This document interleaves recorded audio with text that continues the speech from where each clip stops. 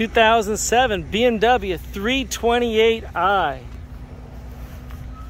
This car's got super low miles, 54,000 original miles, clean title, no major accidents or major issues at all.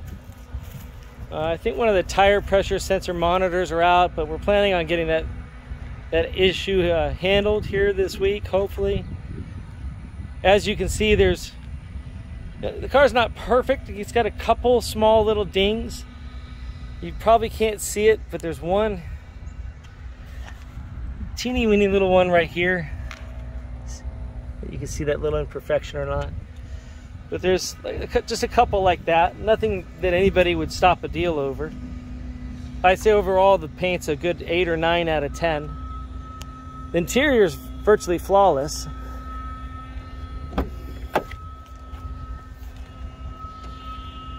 Super clean on the interior. No cracking or rips in the leather. It's got this really cool, I don't know if you call it camel or maybe a peanut butter, kind of brown leather interior. Back seat is in super nice shape.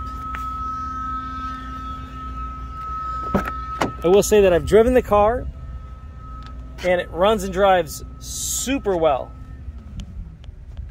Again, the only issue I saw was it had a tire pressure sensor light that was on the dash. And it wasn't because the tire was low, because I checked the tire pressure. So normally the battery goes bad in the sensor or something towards that effect, and you just replace the sensor or the battery in the sensor and you're good to go.